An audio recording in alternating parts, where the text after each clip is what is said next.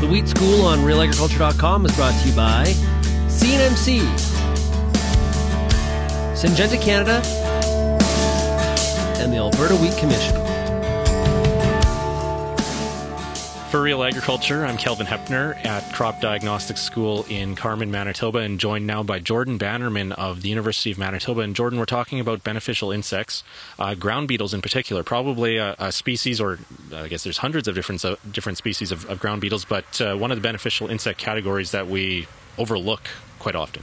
Yeah, ground beetles are probably one of our most abundant natural enemies in most of our crop environments. There's a very high diversity on the Canadian prairies, up to about 400 different species, and almost all of them are good generalist predators, feeding on potentially a lot of our different pests. What would some examples of those pests be? Ground beetles are very broad generalists, so they really will feed on pretty much any insect that they come across that is an appropriate size. So some of our larger ground beetle species really like to feed on caterpillars. This includes things like cutworms, true armyworm, Bertha armyworm, clover worms. Our smaller ground beetle species will feed on quite a variety of things. They'll feed on smaller caterpillars, things like grasshopper eggs. We've even observed a few species in kind of a Petri dish type experiment will even feed on adult flea beetles if they find them. So quite valuable maybe in that sense down the road if we find out more about that.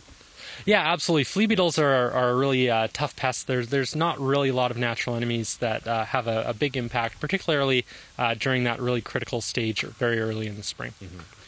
Do you think one of the reasons we overlook ground beetles is we don't actually see them very often in the field? Yeah, so they're very, very abundant. They're far more abundant than most people realize.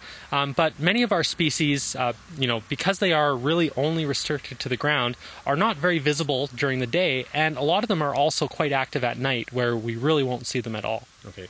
Would you find them in all crops or in certain crops that are more beneficial, or certain parts of the field in terms of scouting for them and that behavior part of it? You will find ground beetles throughout all of our different crops that we're growing in Manitoba. Ground beetles do tend to do better in areas where they have access to kind of undisturbed natural areas.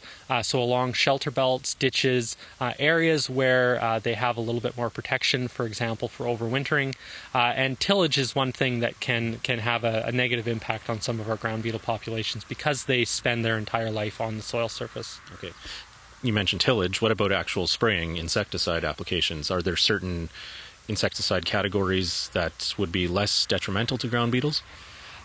So there are a couple options, at least when controlling some pests. Coragen is a good product that is going to have a limited or reduced impact on beetles. BTK-based sprays as well, if you do have lepidopteran pests, would be another category that would have less impact. Okay. I guess the bottom line, though, is be aware of these insects, these beneficial insects. They're helping you, and factor them into decisions about when to spray. Yeah, when we're talking about natural enemies, we really want to just make sure that when individuals are making pest management decisions, that they consider some of the kind of long-term benefits that these natural enemies provide, but also the potential impact that their management decisions and how they manage their pests will impact those long-term populations, because they are providing free pest control. Yeah. All right. Well, thank you for your time again today, Jordan. Thank you.